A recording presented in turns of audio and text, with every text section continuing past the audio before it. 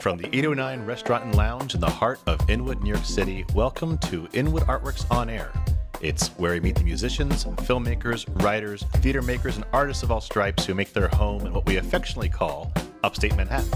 I'm your host, Aaron Sims, and today we are turning our spotlight on stand-up comedian and curator Kevin Barry. Kevin is a self-described narcoleptic comedian living in New York City. He has done stand-up all over the world. Locally in Inwood, he is the creator and curator of the weekly Dope Comedy Show, where you can catch the dopest comedians in the galaxy. Just wait and see. If you haven't attended, you should. It's every Saturday at 10 p.m., particularly in pre-pandemic times. In pandemic times, he is also the writer and creator of a new podcast called The Hellgate City Companion, which is described as a dystopian cyberpunk fantasy version of a Prairie Home Companion. And I don't know what's more clear than that. We are going to hear more about that and so much more. But first, Kevin, let me welcome you to Inwood Artworks On Air. Thanks for having me, Aaron. I appreciate it. Sure thing, bud. It's great to see you. It really is great to see you in person. And how are you faring, my friend? You're the first person I've seen without a mask for, it feels like about 6 years. It's not that, but it feels good. But it's also it's more disorienting than I thought it was going to be. Yeah, this is the first interview we've done without masks. Wow, that's great. This is the first one, so I feel like a couple that's decided to not use a condom. I vulnerable. think that's part of the love we share. It is now. We're in it together, we're like it or not now. But seriously, though, it's been a long time coming, and we've been, it's the tides are turning. I'll say I'm cautiously optimistic. Yeah. I feel the same way. I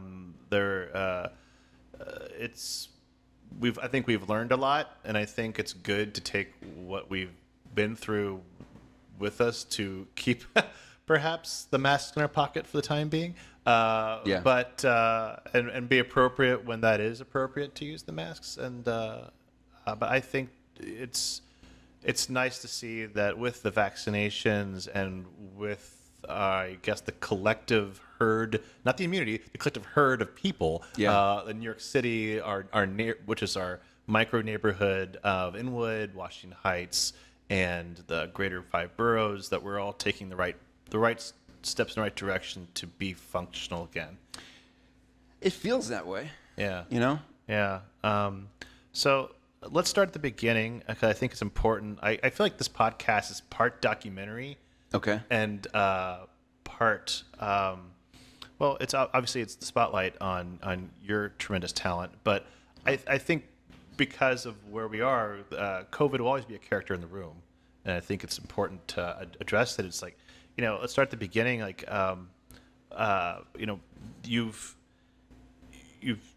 everything was wiped out in March of last year, shut down, and you held these comedy shows, and it's like not just your living situation of like your bread and butter job, your creative jobs too. So just take us back to how did you manage to navigate from March?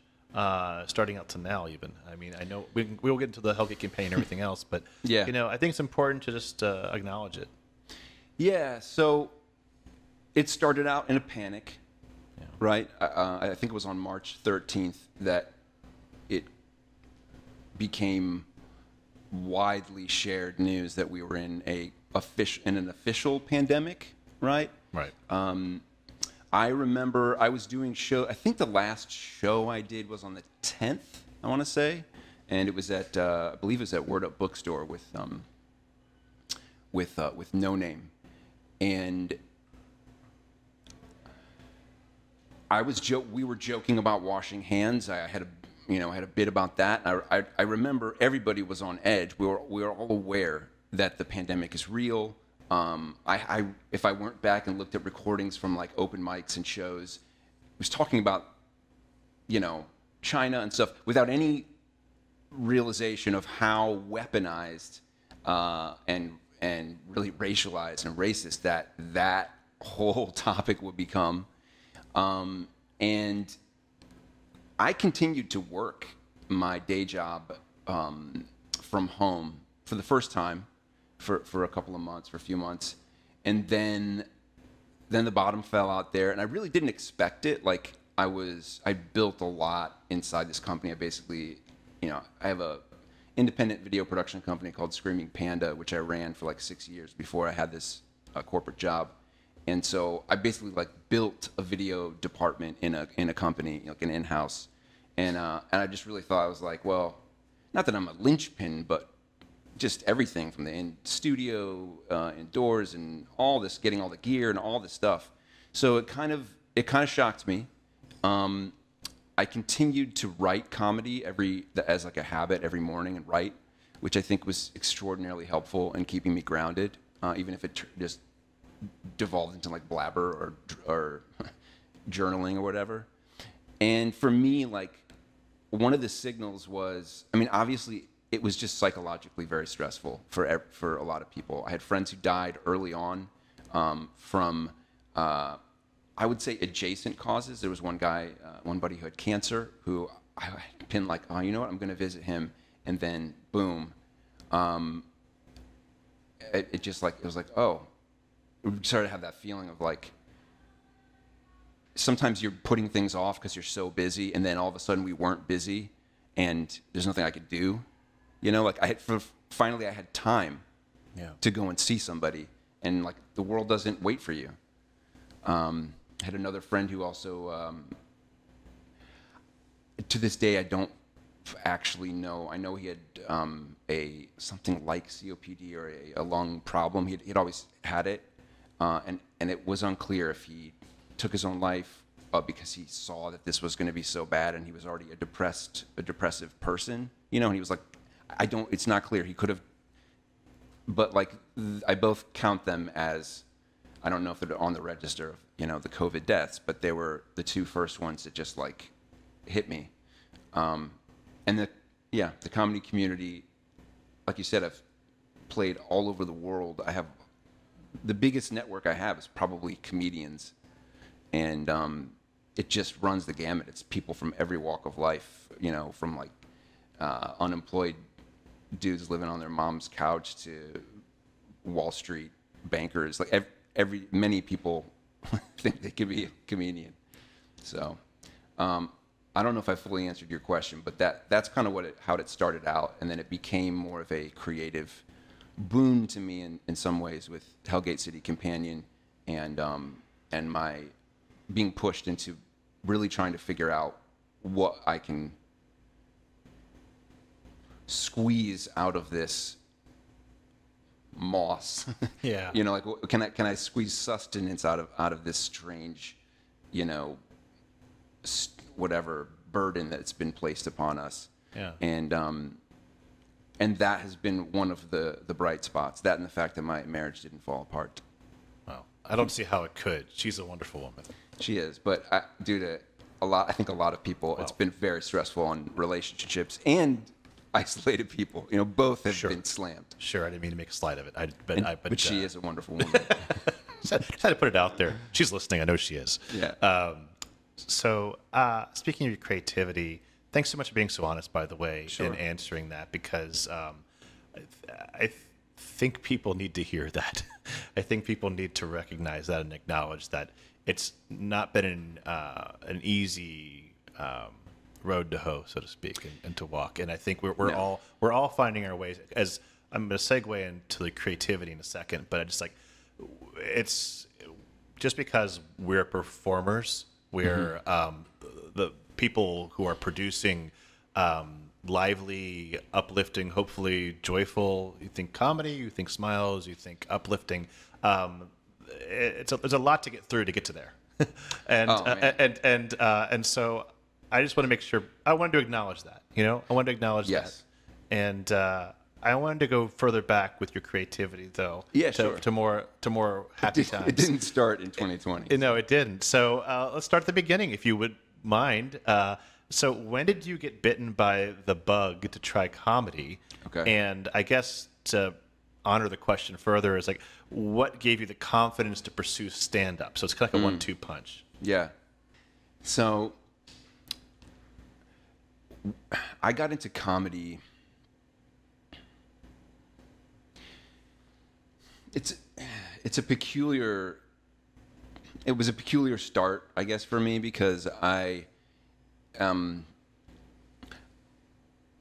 came out of college wanting to make movies, and now I understand how doe-eyed and in some perspectives foolish that is. How it's such a tiny industry, and it's a very ostensibly naive approach. But Netflix and the explosion of so much streaming and YouTube, it's really proved out to be a career path for many. And I started out, I made a feature documentary called Shadow of a Bout. And that was really from the ashes of my film graduate school applications. It was one of the things I'd pitched. And I went from there to moving to New York. I made the documentary. I brought it to the Independent Film Project, which was a market where you sell documentaries. I even had an offer from a streaming company. This was right before Netflix, I think. And I was like, yeah, like anyone is going to watch documentaries on a computer. Thank you. I'll wait until a real distributor reaches out. I will admit that I made the wrong call on that. But I went from there to going back to film and theater, actually. I was like writing screenplays. I was, I made a documentary. I wanted to make feature films. I made this because it was like what I could afford. And it was exciting. And it was a chance to learn and practice storytelling. I learned how to edit videos and basically laid the groundwork for having a way to pay my rent, which is really important, especially in New York.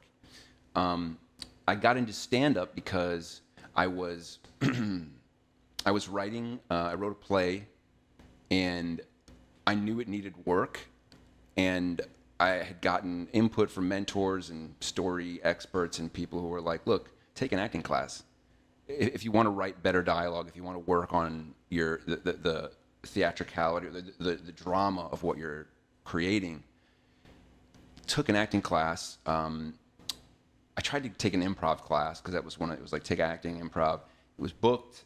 Stand-up class was open.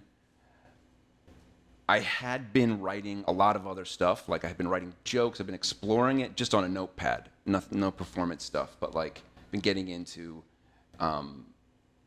Louis C.K. and also the old Richard Pryor and Rodney Dangerfield and Sarah Silverman, a lot of comics that I liked, and I was just exploring the form, kind of, I think, to write funny theater, write funny screenplays, and the stand-up class just clicked, man. I know it might be a little bit cliche, but I got up there, I was doing the first jokes, I was like, holy cow, this just dissolves all of the budget concerns and all of the kind of scenery and all that crap down.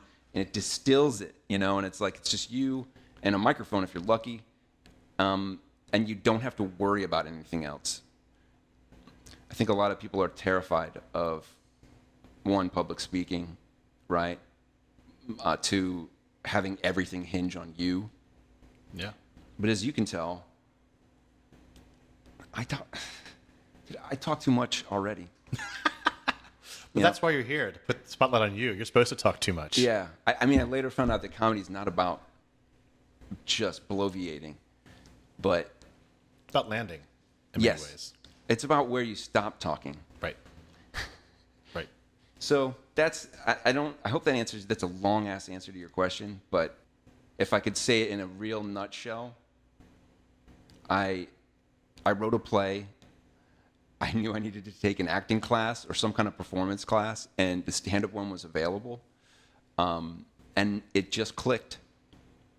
And with that class, was there a performance outside of class that was like the coup de grace, like you performed like in a club or something like that, or at somebody's theater? Yeah. And that's that was the moment, that was the place.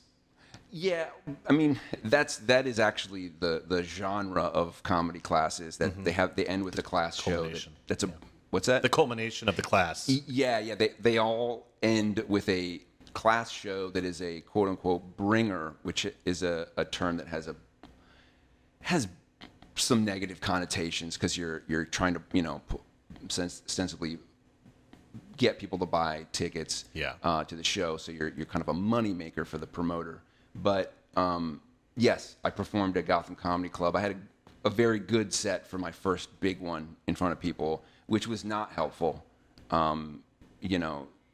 Good means you can definitely go down in the beginning. In the beginning, too bad, I think, and then you never do it again, right? But like too good, and you don't match it for, it could be years, because like you put so much effort bringing all these people out to see you, and it's probably not your best jokes, the first 5 minutes that you wrote, like, so it was good, and it was a good experience, and it didn't fully deflate my sales, but it was also a very difficult time for me. My mom had, I'd mentioned when we started this that actually in Inwood, my mom had visited me, and we had dinner at this restaurant, 809, and then she got cancer. She got sick in the mid 2000s, and then she died, which was really it sucks when your mom dies. It's one of the things I learned, and I would never have pursued, I think, comedy or theater or even started to push myself in this direction if I wasn't wrestling with something like that. I think, I don't know, in some ways, like it was like me, put it this way, when something like that happens, like a genuine tragedy in your life, you'll see how people react to it, and that, I think, tells us a lot about yourself and the people around you.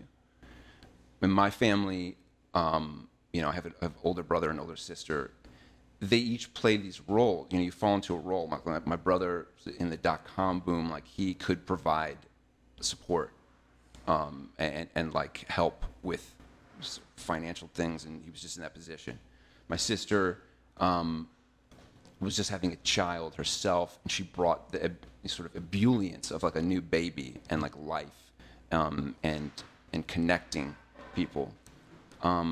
I found that I was able to make people laugh. That's a great gift to contribute.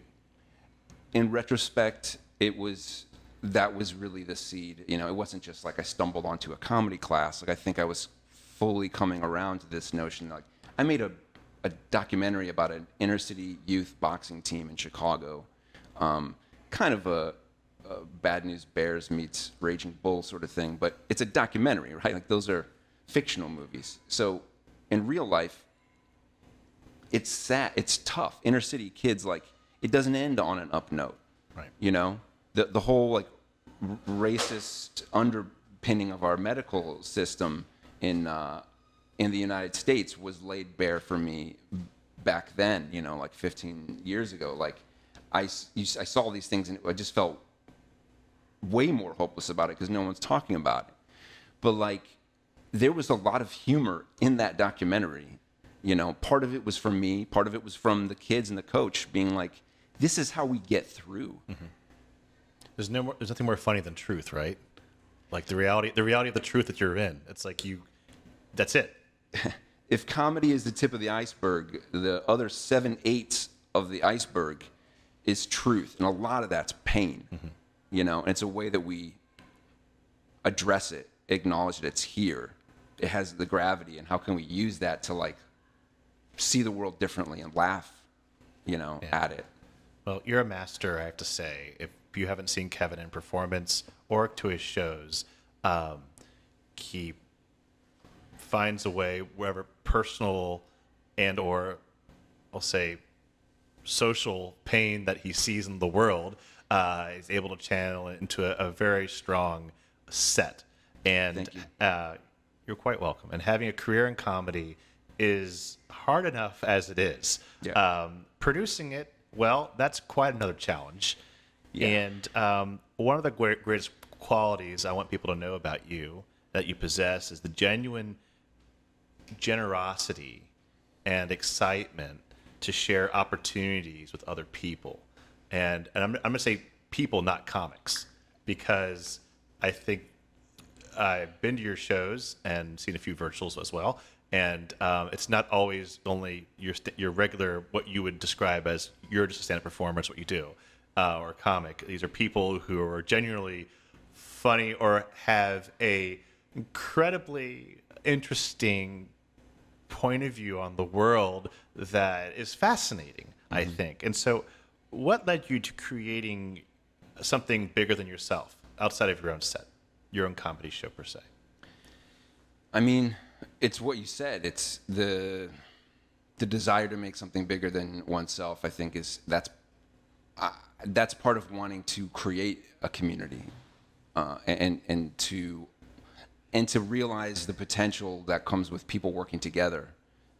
Even with stand-up, which is considered one of the most kind of lonely pursuits from the outside, it is. But I think that in the way that the community functions, it probably gets lonelier as you go up the rungs, maybe, and you get the writing job or you get the role, and you're no longer hanging out as much, maybe. But I think even then, there's a lot of us. I think it's similar in any thriving creative community, especially now, especially with the internet, with people, with the potential to be on a chat, with a group chat with people on just about any platform. It's not quite the same, but like, it sure as heck helps, So like the green room, chatting with the comics, the hanging out, the palling around before and after shows, grabbing a pizza, grabbing a slice, like running from open mic to show, like all of that stuff is, I'm not to like over,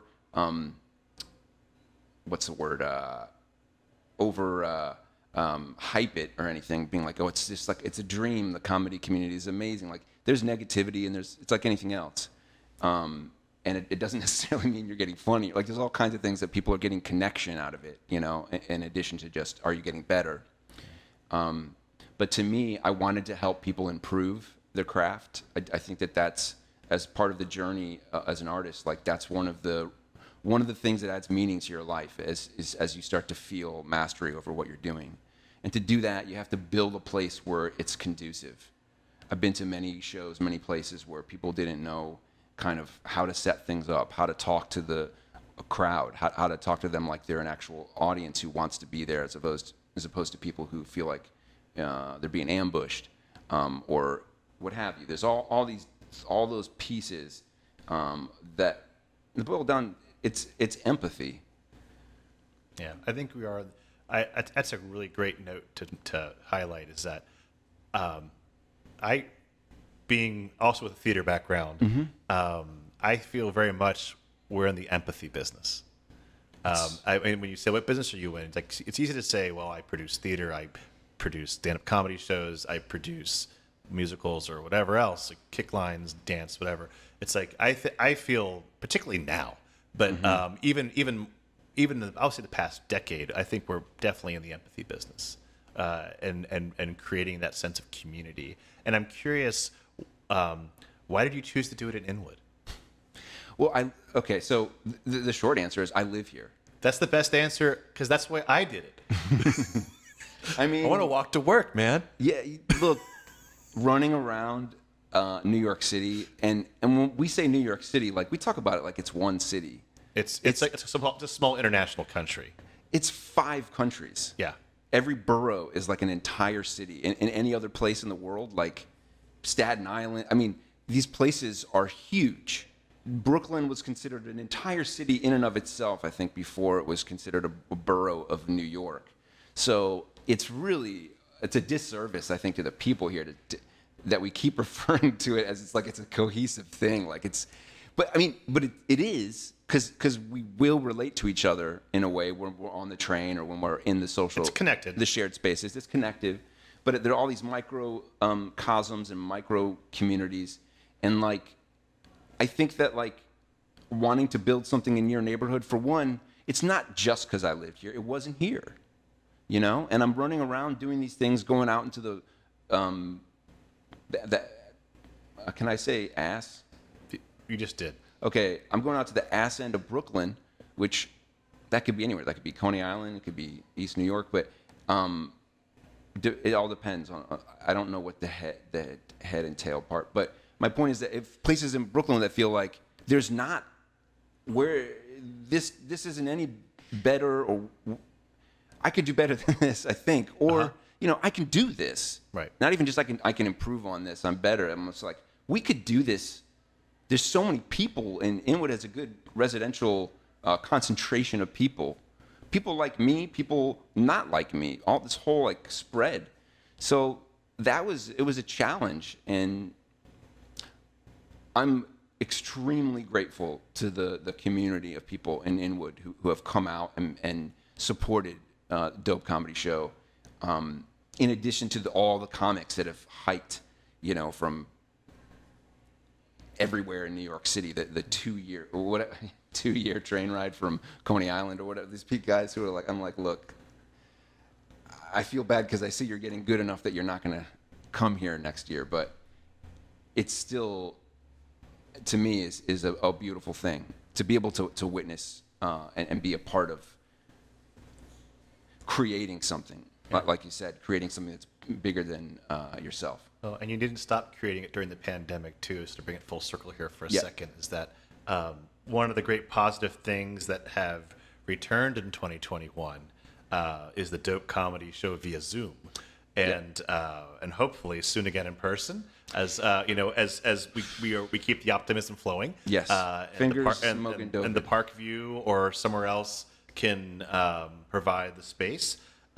So I'm just wanted to hear from you how has the experience changed from the in-person experience pre-pandemic Parkview and over the other space too? Mm-hmm.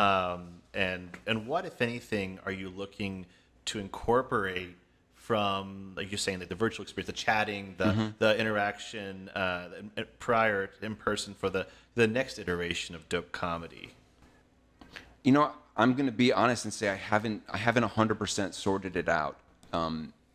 As much as I can do that would bring, like, one of the things I loved about doing Dope on Zoom or on a streaming platform was we had regular attendees, regular audience members from far-flung places. We had a woman who would tune in from New Zealand, and we had people from California, people who just there's no feasible way that they could ever be at the show, right? That's whatever I'm talking about as if that's a new thing, but it was for comedy this this year, and it's if there is a way to do a combined show, maybe it wouldn't be every one, but if there was a way to do a show that would be live streamed, for perhaps ticket purchasers or people who I don't know, maybe you open the door. There might be some experimentation there.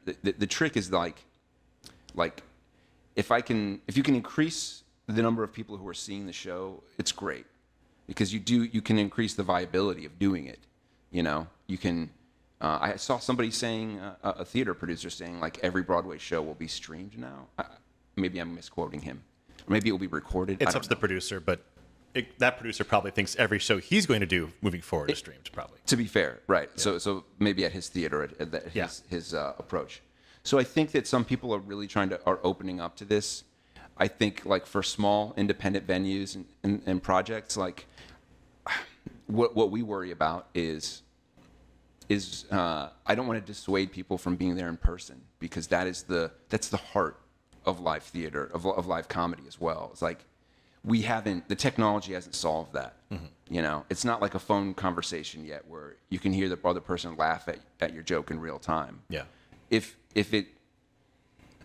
think that's solvable in a way, like, maybe not easily, maybe there'll be a lot of kinks, but that would certainly change the game.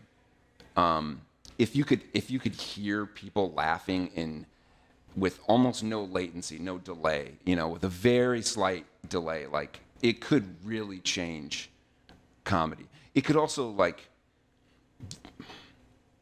be a big hurdle for many people because you kind of, a lot of New York and a lot of comedy scenes, they're like incubators, right? And I've heard people talk about this who are railing against cancel culture and who are afraid of being preyed upon by the very judgmental masses. We've had these places where you can go and kind of say stuff that it might be offensive. You're trying to find the funny in it. And yeah, some people go too far and they're just offensive and they're not creative. But sometimes people, you don't see how the sausage is made. You don't see the jokes that they're making. They're like, okay, that was wrong, but I'm in a place where people are like, fine, just keep going, man. We're not taking it personally. We know this is professional. And that realm, that kind of like protected environment is actually pretty important to get to good comedy. Like, it's hard, man. You got to make a lot of bad jokes that don't work, to get to the ones that do. So having a place to fail, I guess, is like, I don't think that's necessarily the point where you have to get everybody streaming, watching you bomb or whatever, try new stuff. But there's a place where I think that could change it. And hopefully that's a big thing, man, because geography is, otherwise we are, I don't want to say we're slaves to our geography, but like we are beholden to each other's laziness. Who's going to show up? Yeah. Really. Yeah. How much does it cost? Yeah, and I think I think it can share. I think the hyperlocality can also make it that much more special to share with the world. I mean, as you know, I bet the farm on that. Yeah. That's what my whole Inwood Artworks is all about. Yeah. And I love that about it. Thanks. And I do think out of this great specificity for our local artists and our local thing, I think there's a universality in that. I think people from outside, I think it just takes perhaps a little more technology. And by the way, some more people on payroll would be nice to help make that happen, because you, like me, like many others, have kind of willed these programs into existence. Yeah. And bombing at our own times, doing the, but that's what it is. That there's a great amount of failure, or else we would never find where we are. And I continue to fail on a daily basis, I must say. Yeah, and to be fair, this kind of bombing talk, it's like, look, everybody, Dave Chappelle, Richard Pryor, Robin Williams, everybody bombs, okay? The only comic that I've heard, other than Sinbad, who I'm not going to comment on, but like, who said he never bombs, is Bill Cosby. So I think that, I think it's bad. I think it's bad form to act like you're especially as a comedian, to act like you're invulnerable. I think there's ego. There's obviously ego involved with that. But it's like this stuff that we do, we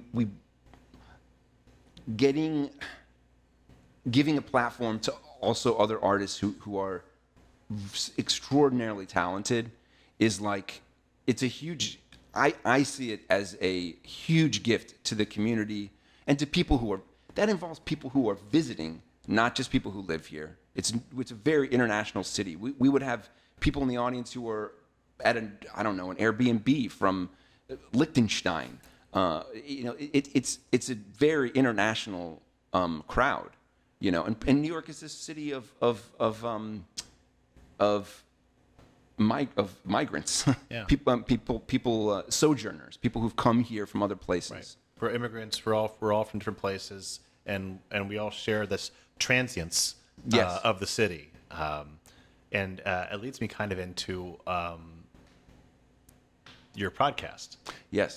So speaking of the city, and all of that, because I want to make sure we touch on it, because it's your newest baby, if you will. Yeah. It's a podcast called The Hellgate City Companion. Yep. It's done in a style of a community radio show about an NYC-like town. Yes. If not NYC in a alternate dimension, perhaps. Indeed. But in a parallel dimension where Hellgate Bridge is a portal to other worlds, right? That's how it started out, anyway. Yes, that's the should I say, that's the rumor, that's the urban legend. That's what everyone believes. That's what they believe so far. It's still being told. Yes. And it's still being discovered. Yes. And there's a lot of I've listened to a lot of the episodes. I think Okay. up to like 9 or 10. We're at 9 now. Yeah. There's a lot of pandemic-inspired imagery Yes. in the first couple of episodes, I'll say. And I think you've got some freedom towards the middle and did some other things, which is great also. So I'm curious to where the long-form story for the idea came from, and if you created this not only as entertainment, but also as like a satiric coping mechanism for your listeners. Yes, that's a good way to put it. It was a satirical coping mechanism for my listeners and myself. I think in the way that I've been talking about comedy as a way, as one of the tools to navigate through stress and pain, to comment on life. What's happened is, it started out as a desire to make something, again, outside of myself, but separate from stand-up comedy. The ephemeral nature of stand-up comedy that is part of what I love about it. But I haven't recorded a special yet, which is I'm due, and that's going to happen, but not now. And I've wanted some permanence. I wanted to make a thing of performances. You know, I'd started out, I was writing a play, and then I got into this, and I got into stand-up, and it's a lot of writing. But like sometimes it feels like my stand-up act, like until you've laid it down on an album, or you've got you're putting out a special, you don't have it. It's an impermanence to it. So that was one thing that certainly was just kind of a very basic drive to be like, this feels like a realistic pivot for me. I'll be talking, I can perform on a microphone, and I can maybe be someone else than try to be the character of Kevin Barry. That was a freeing element. And then, yes, as a 1-2 punch, it is a satirical look at what we're facing in New York City, and I think also nationally, I guess, or as a people, with this pandemic, with the insurrection, with this sort of big news attracting, frightening, tumultuous events. And 2, as a way to create an alternate universe, a place where possibilities open up, even if they're going to go into a realm of horror or a sci-fi exploration, of this character's interdimensional existence. How the heck did I end up in this hellhole, this sort of cyberpunk dystopia? That to me was just really exciting, and I have deep nerd roots, in Dungeons and Dragons and reading sci-fi and growing up with sci-fi television movies. So that's always kind of been there. It's sometimes been in my comedy, but some jokes that have come out through the show that I didn't feel quite right doing them on stage, talking about demon-possessed swords and, some of that stuff. It was like, I know this is a good bit. You need the right audience for it. I got to find the right place for it. And so there was some of that as well. Cool. I do want to say that it's, you said it's the Hellgate City Companion. I call it Hellgate City Companion. There's no the. I'm sorry for the. I'm bad with indefinite articles, apparently. It's fine. I should have corrected you in the very beginning, but I didn't want to be a jerk. And also, yes, the point you made about it started out kind of looking at our delusions that we have these mass delusions going on with QAnon. I know I'm losing a lot of people here when I say that, but with people who are massive groups of people who believe this conspiracy theories. That was the term I was looking for. Mm-hmm. It's delusion, same thing, but which is not to say that there are certainly conspiracies. There are certainly closely held secrets by the government or by powerful people. But these theories that they almost always verge towards some sort of anti-Semitic cabal, evil, thing. So it's I wanted to also explore the horrors in a place like this and the kind of paranormal things as, is it really that, or is it something else? Should we be afraid that Hillary Clinton is drinking the blood of children, which is a lie or something? Or should we be afraid that we lost, 2 grandparents to a disease right now that's killing millions of people, which is what's going on right now? So there's, I do think that that question of, is it real? If it's not, what if it's worse? I mean, that's kind of, what are we not seeing? And in a fictional world, I can go into very weird places for that because I don't have to worry about now I'm going to tell you the real truth, because it's really the real truth for Hellgate City, for Neo Amsterdam. But so that being able to explore that and also not worry too much about stepping on people's toes or getting the truth wrong is very freeing. And do you have a end of season story arc for this? Or okay. I didn't know what your plans were for this. Are you ever evolving? Yeah, so that's a really loaded question. Not in the asking of it, but in the answering, because I've been wrestling with this a lot. You can say to be continued. Yeah. No, it's a good question, because I'm so what's happened is if people, here's how I'm going to try to boil this down. So if people just stumble onto the show and start listening to it, and this is true of a lot of podcasts, I think, that launched in 2019, 2020, mm-hmm. But you start out with a trajectory, and it's one of the few mediums where people are finding their way as they go. There's some of these shows that have blown up, but it wasn't until episode 26 that people saw, there's a meta narrative or something. That's a lot of patience, and it's a lot of good execution along the way. But for my show, it starts out feeling like one thing, and it definitely feels like a bit of a parody of public radio in some respects. You mentioned the Prairie Home Companion. There's some other shows out there that are juggernauts, basically, of the sort of horror fiction audio dramas that are somewhat similar.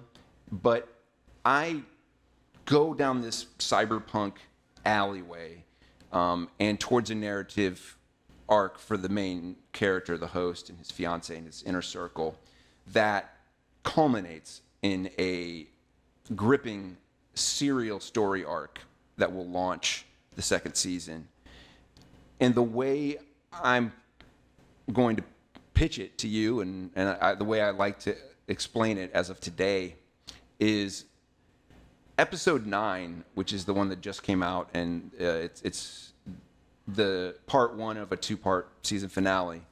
It functions like a prequel.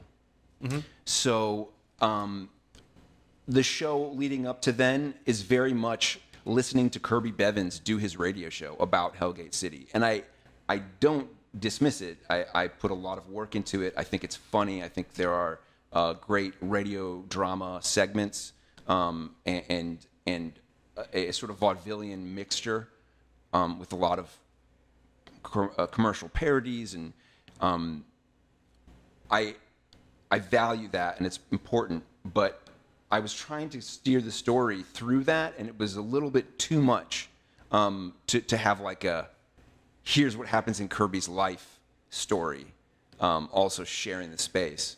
So what's happened with 9 is you can, if you've never even listened to Hellgate City Companion, you can listen to episode 9 and 10 because you'll need both of them. But you could listen to just 9, and then really, it's like getting a I've never done steroids, but an injection of crank. Adrenaline. That's a better. Right? Yeah, I don't know why I keep jumping to illegal drugs, but it's like getting just like a shot to the arm of adrenaline, and it'll give you a very clear sense of what the backstory is, what Kirby's trajectory is, and you can do the first 8 episodes and then 9, but if you're a little bit less patient and you kind of you want to have that what they call dramatic irony, where you kind of know a little bit where this guy's going, he doesn't know, and that gives you enjoyment.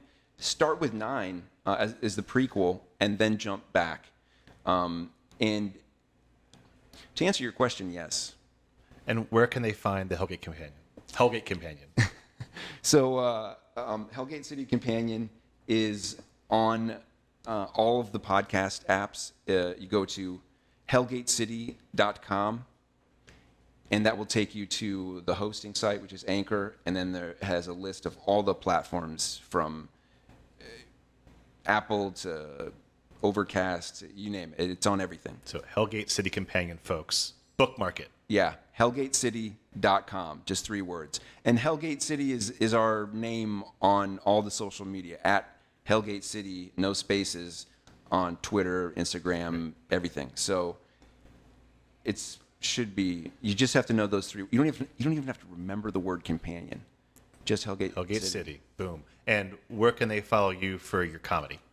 And for my comedy, the easiest thing now is to go to kevinplease.com. That is, it has links to all the things that I'm working on, my social media, and so forth. And hopefully, I want to bring back Dope Comedy Show. I'd like to bring it back in its former venue at the Parkview. These things it's a business decision. And I'm grateful to have had the partnership that we've had for the past 5-6 years, and I hope to continue it. And if it doesn't work out there, or we have to pivot, I will certainly be keeping people posted on the social media. So definitely follow both the Dope Comedy Show and myself to get the news as quickly as possible. Great. And listeners, you'll be able to find, I'll put up links on that on the episode page of this podcast, so you'll be able to navigate all things that Kevin's up to. So, Kevin, thank you so much for taking the time. Thanks for having me. It's really been it's been delightful, and yeah, I'm glad that you're doing this. Thanks, man. I appreciate that. And thank you for the house that you've built, Inwood Artworks.